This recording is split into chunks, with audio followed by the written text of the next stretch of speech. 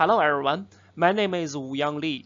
Today, I'm delighted to be here to present our research on novel scenes and classes towards adaptive open-side object detection. In previous studies, there was a key focus on transferring the object detector to a new domain without labels. However, these works assume a shared class base between the two domains, which can't formulate a more realistic domain transfer towards the real world.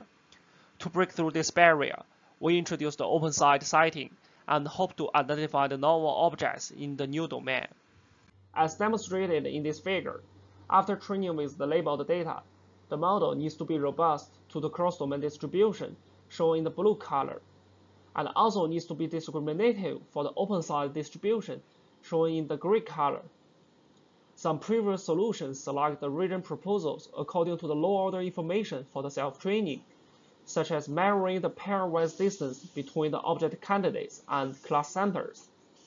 However, these works are suboptimal when dealing with the cross-domain and open-side objects together, because they are both embedded outside the labeled distribution, which can be well modeled and distinguished with low-order solutions. In order to solve this dilemma, in this work, we introduce the concept of a motif, which represents the subgraph with high-order patterns. In a graph, the edge models the pairwise relation between two nodes, while the motif can model more complex and high-order relationship among multiple entities. We will use this nature to model the high-order relation among class centers and extremes to address the low-order limitation. Specifically, to address the open-side issue, we aim to use motif to model the object-level property among different class centers. For example, the car and the person are both foreground objects and share some object-level property like relatively complete boundary, which will be extracted by motif and used for open-side learning. Besides, for the cross-domain issue, we hope to use motif to model the high-order relation among class extremes, which can discover the within-class diversity for better domain transfer. We deploy our idea on the decoded object queries of detection transformer, including the structure-aware novel class and transfer learning modules for the open-side and cross-domain solutions, respectively. Specifically, in the source domain, we first approximate the class centers and extremes and save this information in a semantic bank. Then, we build up a graph by connecting different class centers and linking object queries with class centers. After that, we will assign a motif for each object query to extract high-order patterns for the open-side learning, which is guided by a high-order matrix gamma.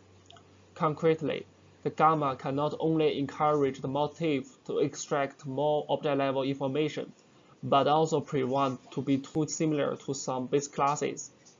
Finally, we use the top key motif with the object-level information to optimize the unknown post-pairing for the open-side learning. Similarly, in the target domain, we establish a semantic graph by linking the class extremes in the same class and connecting the object queries with class extremes as the low-order relation candidate. In this graph, we reuse the cosine term in the pre-designed high-order matrix gamma to assign a motif for each object query.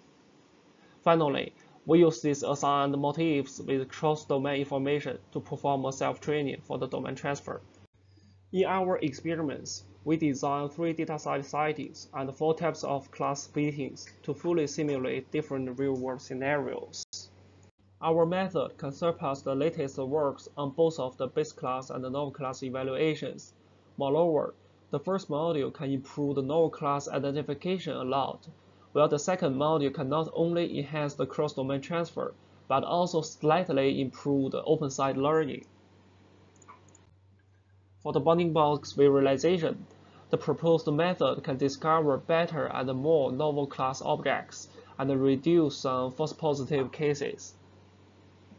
In summary, we improve the problem definition by introducing the open-side sighting for the domain adaptive object detection, and propose a unified motif-based framework to solve the cross-domain and open-side issues jointly.